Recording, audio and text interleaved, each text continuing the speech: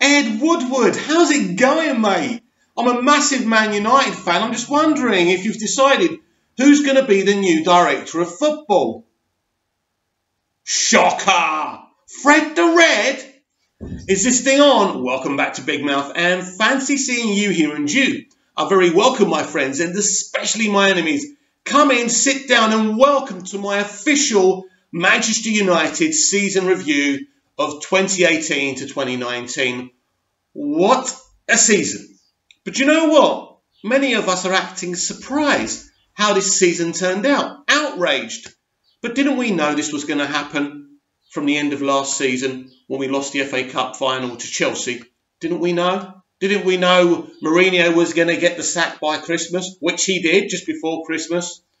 But let's go back to the beginning of the season, because even at that point, pre-season, when we did the tour, Mourinho was saying some very, very inflammatory things, with a lot of toxic things. He was telling fans that they shouldn't waste their time coming to the tour. He didn't seem happy. He was throwing hints that he wasn't getting the players that he wanted, that the players at the club weren't good enough. We wasn't happy with Jose Mourinho. But I'm the kind of guy that kind of likes to say things the way they are, even against my point of view. Mourinho didn't do himself any favours, but this isn't the Mourinho we wanted anyway. The Mourinho that came to England, joined Chelsea, that's what we wanted. But we never got that. That Mourinho is dead. Right, so what we had was a broken Mourinho. But let me say this. If you appoint Jose Mourinho, you're appointing a man who likes to appoint physical 6-foot players, experienced players, who play in a well-organised, oiled machine. If you don't want to do that as a club, as a chairman, why bring Jose Mourinho? I'll tell you why. Because we're a club. It's all about the corporate situation. It's about money and reputation. They wanted to bring a high-profile manager to say, look what we've just done. Look how big our cock is. That's basically what they wanted to do. But for me, if you bring in Jose Mourinho, you can't expect him to be somebody else. He's going to bring older players in, physical players. The football isn't going to be great, but the results will be solid. 1-0 wins. But because he came in and wasn't given what he wanted, he wasn't expected to be Jose Mourinho. He was expected to be Sir Alex Ferguson, play great football, you know, by Galacticos, by players that they wanted. And Mourinho was quite honest about the situation, really, that he didn't believe the players he had could play the way he wanted. And I said this, to be successful under Mourinho, he's got to have specific players to play in his system and the way he likes to play, or it doesn't work. The players we had couldn't play the Mourinho way. They didn't have the strength, the mentality, the physical attributes to play in the Mourinho team. And that's why ultimately Jose Mourinho failed at Manchester United, because he wasn't allowed to be Jose Mourinho. And as I say, why bring him into the club if you're not going to allow him to be the manager he already is? I wanted him out. He became toxic. The environment became toxic, but he became toxic because he wasn't allowed to be the manager that we all knew and we all loved. And in the end, he became very bitter and very twisted because he was being controlled. He wasn't allowed to talk to the players the way he wanted. He wasn't allowed to discipline the players. He had issues with Pogba. We could see, I want to talk about Pogba and I want to talk about the whole squad. But right now we're talking about Mourinho. So ultimately, Mourinho didn't do himself any favours. I'm not a Mourinho defender, but I can understand his position when he was brought into a club to be somebody else, to buy players. You know, oh, these aren't Manchester United players. Yes. So why did you bring him in? Why did you bring a man in who wanted to bring in 29, 30, 31, 32-year-olds, 6-foot physical specimens that are there to do a job? Because our squad couldn't do the job that he needed. He needs specialised players to play the Mourinho way. But our club didn't want that. We want to play glamorous football. But that's not Jose Mourinho. That's not his fault. Jose Mourinho can only be Jose Mourinho. And this was the problem from the very beginning. So we sacked Mourinho just before Christmas and we're all happy. We think everything's going to be all right now. So they bring in Ole Gunnar Solskjaer as a temporary manager. I believe that they always were going to make him permanent. I believe that Ole wasn't picking the team or doing the tactics or formation when we were in that unbelievable 13-match unbeaten run. That was the highlight of the season, of course. It felt like Manchester United was back. It felt like we had our club back.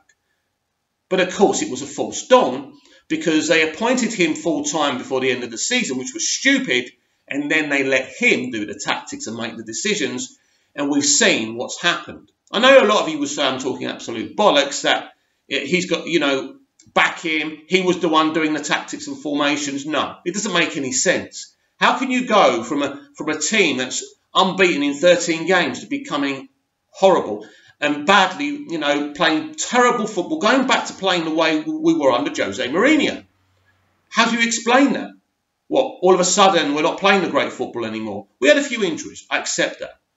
But at the end of the day, there's so many issues at this club, beyond Ole Gunnar Solskjaer, beyond Mourinho, beyond LVG, beyond David Moyes. That's looking at things with one eye, basically. You've got to see what's going on here.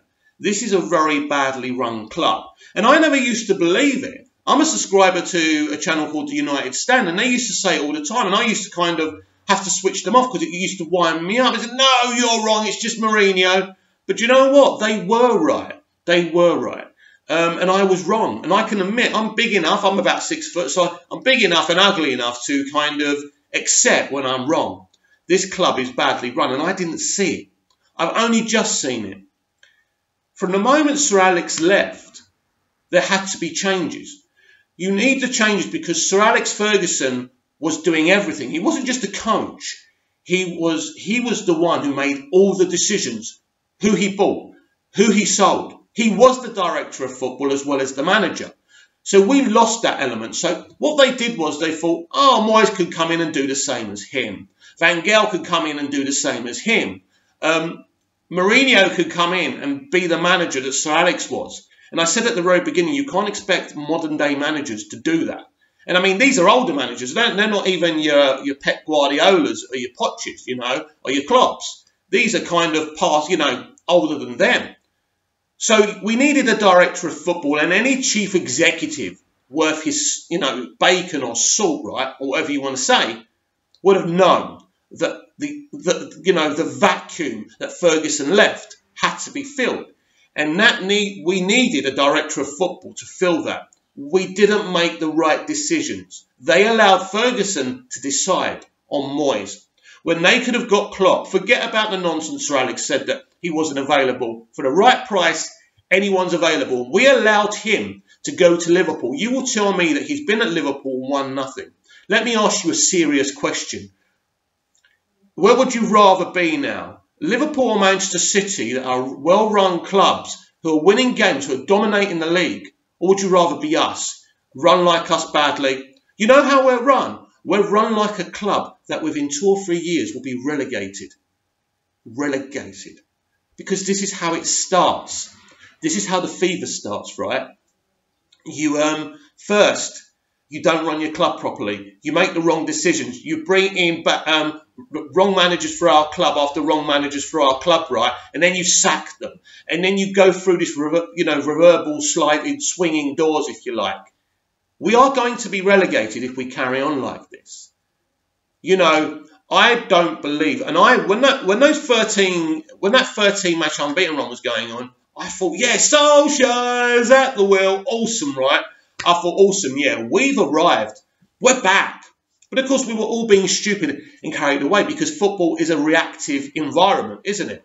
But we soon realised after that run that Ole isn't a manager. He isn't. He failed at Cardiff. The only club he's done anything at is in Norway, for Molde. It's the club he was, he played for, he did well at, he's managed it, he's done well. But I don't believe Ole Gunnar Solskjaer has what it takes to be manager of Manchester United. But then the club are not going to help him be a good Manchester United manager because they're not going to appoint the right director of football. We're now talking about Fletcher, our former player. I forgot his first name, Fletcher, right? coming in as director of football. According to Sky Sports News last night, he's the favourite for the job. I hope they're wrong. I hope we're making a good decision here. But it's like what Mark Goldbridge says from the United Stand. Why have they waited so long to appoint a director of football? They could have done it after they sacked Mourinho. You know, because plans have to be in place. You can't just bring in a director of football and then say, I know, right, you're here now, let's get some players in. That's not how it works. Transfers take time. For me personally, I am very, very concerned what I'm seeing from what's going on. Now, also for me, I think that when you think about all of this, and I mean, sometimes I understand that fan channels have to oomph the hatred up a bit and, you know, be very negative to get the views and the clicks in. And I don't always accept everything they say. I'm not a clone. I'm not a robot. I understand that sometimes these fan channels over-exaggerate situations. But I think everything that everybody's saying, we've become a banter club. I think the things that these people are saying, these fan channels, these high-profile people who have done well out of YouTube and social media, we're all saying the same things, basically. This club is a mess. This club is badly run. And we are waiting for announcements to see if they make the right decisions. I think I'm still calm because I'm going to wait to see what these people actually do. So, you know, you bring in Solskjaer, and really that's what the crux of the season is. The 13-match unbeaten run, the 8-9 games where we're absolutely terrible. And, I mean, we sign off by losing to a relegated side 2-0 quite convincingly as well. So we're in a situation now where every fan is worried. Some fans have got their heads buried up their backsides. I know that's hard to do physically. But how do I see the future of Manchester United? How do I evaluate this season?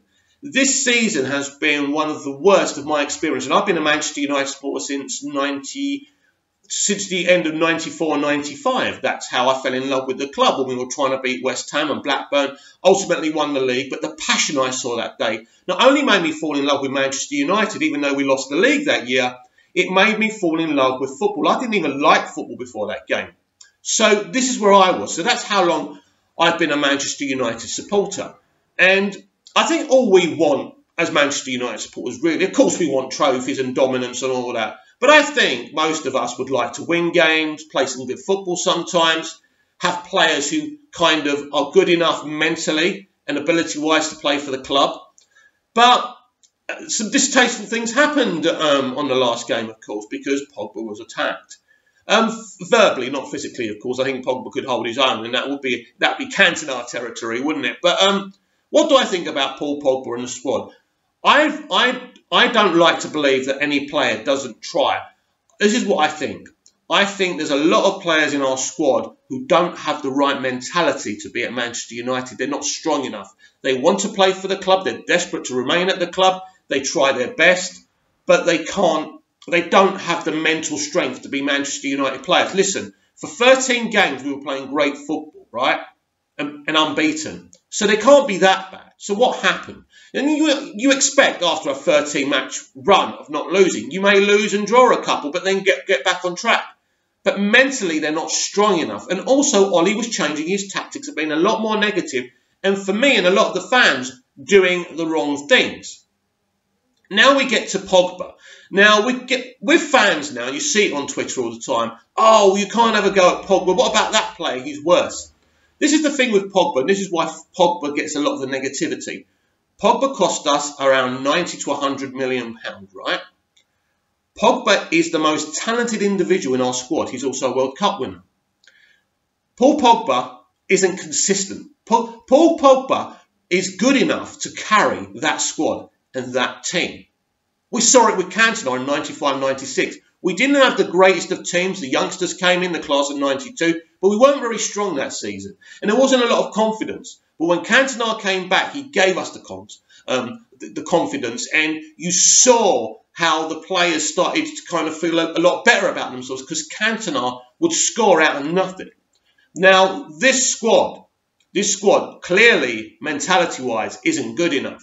So Pogba, one of the best players in the world, should be able to, carry us through. But he's not. He's that good. I don't think Pogba is lazy. I don't think Pogba doesn't care. He looks sometimes that way, but he hasn't been consistent enough for his ability. And that's why people are really, really upset with him.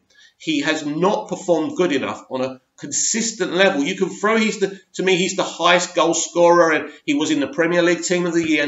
All that is irrelevant. The relevance is, are you a consistent player for Manchester United? You should be the inspiration for the rest of these players. And you are not. You are behaving just as badly. And your mentality is just as weak as theirs. So we got this situation now. Should Pogba leave? Should he stay? I won't cry if he leaves. If he's going to stay and he's going to be a beacon for the rest of the players, then stay. Now, there's an excuse about Pogba I won't accept. Oh, the players are so bad. How can he play well in this team? That's ridiculous.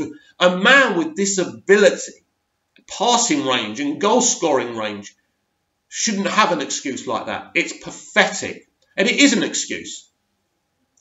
So my opinion is, actually, get as much money as you can for him. Let him go, because he's clearly not the answer to our problems. Also, we've got this situation with Herrera and all these other players they've allowed contracts to run down. Now, obviously, someone like Sanchez, who just hasn't done it for us, has to go. The highest paid player in the Premier League, again, more mistakes by the hierarchy at Manchester United. And this is what I'm talking about, a badly run club. And everyone can see it now. This is what's so embarrassing for us and the club. Everyone can see how badly run they are, allowing contracts to go, allowing Herrera's contract to run down. Now, I admit, Herrera's no angel here, right? Herrera wanted a lot of money and the club weren't willing to give it to him. But it's because they gave the advantage to him in negotiations by allowing his contract to run down. Or maybe he didn't want to sign it. That is very viable. Maybe they were trying to ask him, do you want to negotiate now? And he was refusing. Maybe Herrera wanted to go all the time. So as much as I like him as a player, and he seems like a nice lad, I think it's very easy to say this is the club's fault. He got the club. Why are Smalling, Young and Jones allowed to stay and he's not? I don't believe that. I believe he wanted to move and he got the move. He wanted the money. So all this stuff that my heart's red and things like that, all I've got is red in my heart. Yes, mate, we've all got blood in our heart or we'd be fucking dead. I think I said it on another video as well, didn't I? But anyway, the point is, I think he always wanted to go. So, but there have been a running down of contracts and they have failed in contract negotiations. So basically, we've seen a club with a very weak-minded squad, a manager with no experience, a club legend that I adore and I love, but a man who shouldn't have been a manager of Manchester United. There is an opportunity here to kind of get a good director of football in, get a world-class manager in who wants to stay with us for 5 or 6 years, who wants to be part of a plan. And that's Pochettino. He's the perfect man for this job. I believe Poch still wants the job, the Manchester United job. There's nothing stopping Manchester United making him manager. Maybe that is the plan. Maybe Ollie will get another role, and maybe that is the plan. I don't know. Is there a plan? That's the thing. So you see, when you lose a long-running manager like Sir Alex Ferguson, there's going to be problems. But if you plug the holes that he leaves by his departure properly, the problem is nobody should have listened to Ferguson. They took too much advice from him. They brought in his former player who was never good enough to manage the team. You see, David Moyes was intimidated by Sir Alex. When Ferguson came to his door and said, "You're the next manager of Manchester United," I could tell at the press conference when he told us that story, he did it because he felt he had to. He knew he wasn't good enough to do this job, even though he keeps on saying he felt the club gave up on him too soon. I think the man's crazy, personally. He wasn't good enough. He wasn't good enough to be our manager. LVG was wrong for our club. So was Jose Mourinho. That's not their fault. That's the club's fault for bringing managers in with the wrong mentality for this club. It doesn't make them bad managers or bad men or bad people. It just means they were wrong for our club. So now we're in a situation where we have to make big decisions. If we decide to go with this boot room mentality, which is what they're trying to do, and I think this comes from Sir Alex, where we get an ex-player as director of football, an ex-player as manager, an ex-player as assistant manager. Now, Mike Phelan is a great guy. But just because we were doing well when he was our assistant manager under Sir Alex, the best manager of all time, doesn't mean that we're going to go back to the good old days. I think Manchester United are a club living in the past. And I think they're a club looking to the past too much. And that goes for the fans, the board, the entire club. We are not. Under Ferguson, in our glory days, we were modern. We were doing the right things. We were doing things that other clubs weren't doing. But now we're doing things we shouldn't be doing. And it's all there for everyone to see. And it's worrying. It's sad. People are frustrated. People are angry. Where do we go from here? The club need to appoint a good director of football. The club need to think again. Ole Solskjaer will not be a good manager for our club. Respectfully, something has to be done, and something has to be done now. And Ed Woodward cannot be the chief executive. He can be someone who makes money for the Glazers, someone else in the club, but he cannot be making all the big decisions. You're just dealing with an accountant here. That's it. So, in closing, I think that Manchester United, if they go the direction they're going, with Fletcher as director of football, Solskjaer as manager, we will not get anywhere. And in the end, within 2 or 3 seasons, this club will be relegated. And it's history repeating itself. After Busby, we made all the same mistakes. And we're doing them again. Meanwhile, the fans of this great club are watching our rivals City and Liverpool tear everything in front of them open. Liverpool will be in the Champions League. City have won the league. They could win a domestic treble. Wow! Great seasons for both clubs. While we embarrass ourselves with crazy decisions. I will wait to see what decisions are made this summer. But the truth of the matter is, if things carry on the way they are, winter is coming for Manchester United, and we may never be able to melt that ice.